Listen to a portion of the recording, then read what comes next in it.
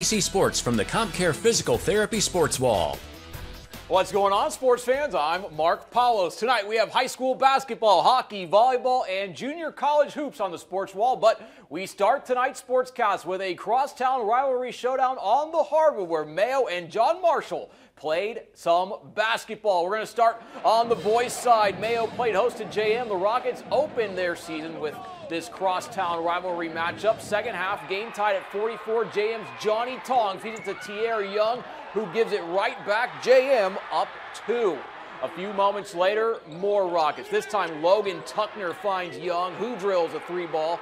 Rockets up 2, but Mayo was undeterred. LeBron Seastad finds Isaiah Hansen. That is buckets. Mayo back up 1. Then later, check this out. Hansen cuts back door. Nobody's home. Easy layup. Spartans up 52-51 with less than 2 minutes to go. Final minute, JM down 4. Tuckner gets the ball top of the key, drills the 3-ball from Willow Creek Middle School.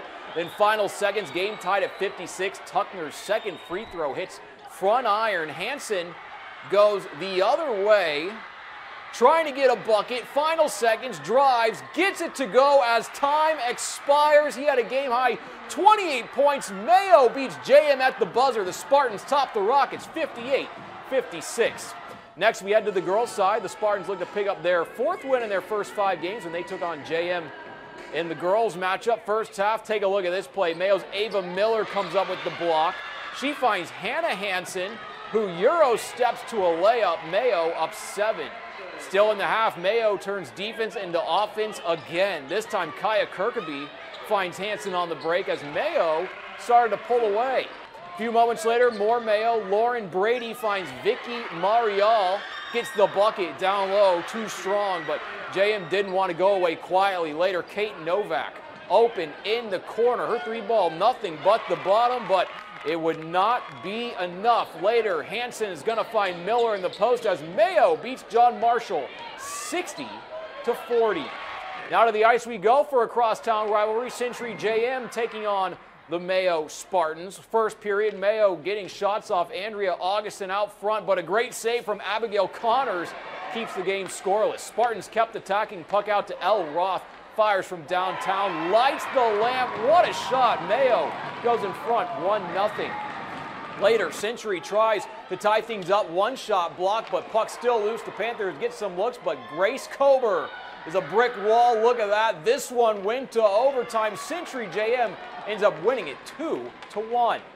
Now from the, now staying back to basketball. Century taking on the Owatonna Huskies. We'll pick it up in the first half. We start off with a spin move by Owatonna's Colin Vick to get open for the lay-in. Century takes a 2-point lead, but Century answers back by Tate Diedrich making a one-handed jumper, widening Century lead. Panthers up 3. Huskies staying in the fight. Blake Burmeister fades, splashes into the bucket, cuts into the deficit, but Century would respond. Take a look. Sean Wysocki finishes strong, making it a 5-point lead. Owatonna kept plucking away, though. Kick out to Riley Kleberger. The triple is cash. Deficit down to 8, but the Panthers had more than offense. Wysocki says not today on this one, protecting the Century lead that had grown to 11. Century beats Owatonna 65-48. Now to junior college basketball, the RCTC women are the #1 team in the NJCAA Division III basketball pool. RCTC has been nothing short of phenomenal this season through 8 games. The Jackets lead the nation in scoring at 95.6 points per game. They are also 4th in field goal percentage, shooting 48% from the field. Lewiston Altura alum Maya Ruzek ranks 3rd in the country in scoring. She averages 23 points per game. The Jackets are back in action on Saturday when they take on Joliet Junior College at the Anoka Classic.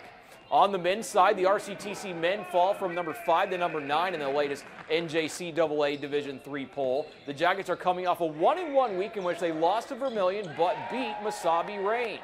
The RCTC men are now 7-2 on the season. They also return to action on Saturday when they take on Joliet at the DCTC Classic. Lastly, the high school volleyball, Cannon Falls head coach Melissa Huseth earned 2 big-time honors today. Huseth was named the Minnesota Volleyball Coaches Association Coach of the Year. She was also named the American Volleyball Coaches Association's Region Coach of the Year. Huseth led the Bombers to the Class 2A state championship, which was their first volleyball state title in school history. Cannon Falls finished the season with a 29-7 overall record. That's good sports here on this Tuesday night. We'll be back after this.